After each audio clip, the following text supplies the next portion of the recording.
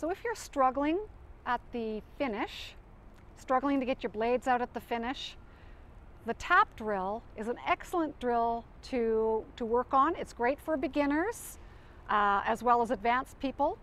And this drill will help you with some confidence, it'll help you with balance, and it'll help you with timing.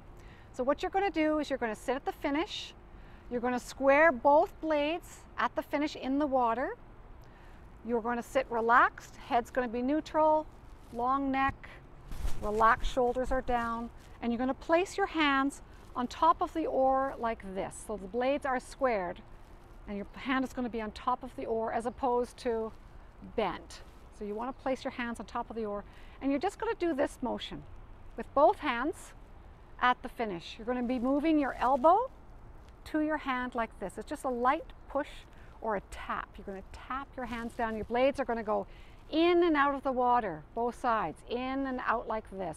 You're going to hear a plop as the blades enter the water, one plop because you've got two blades. That way you know, you can hear it, you know that the blades are going in and out at the same time.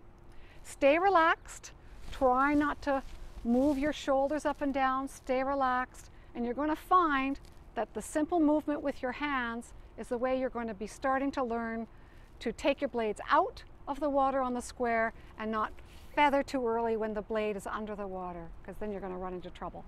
Try the tap drill, great for beginners, and I'm going to show you a couple of videos of some rowers doing the tap drill, and then you get a bit of an idea of what it's going to look like. All right, we're doing tap drill, very good. Blades are at the finish, they're squared and buried, ready and tap. Keeping the blades always squared. Look, watch the hands, they're going up and down, nice relaxed, and listen for the plop, one plop.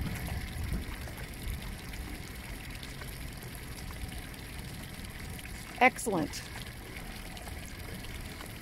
5 more taps. 1, 2, 3, 4, and 5. Let it run.